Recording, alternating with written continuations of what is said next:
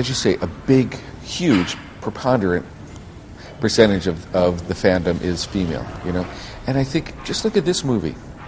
Bella gets married, she has a honeymoon, she has sex for the first time, she gets pregnant, she gives birth, she dies, she becomes a vampire, all in one movie, you know. Take out the vampire stuff and things like that. Those are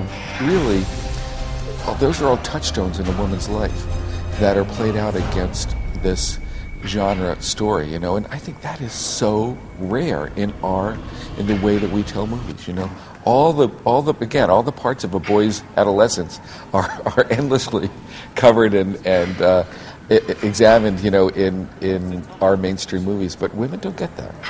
The novels are so beloved and they're so carefully read and reread that everybody comes into a movie with a complete idea of what it should be, you know.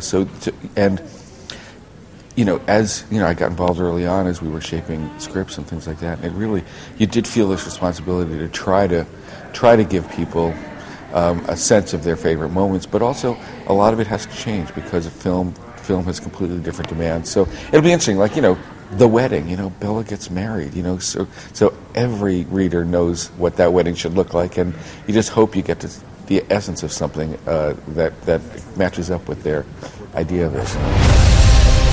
But we'll start with forever.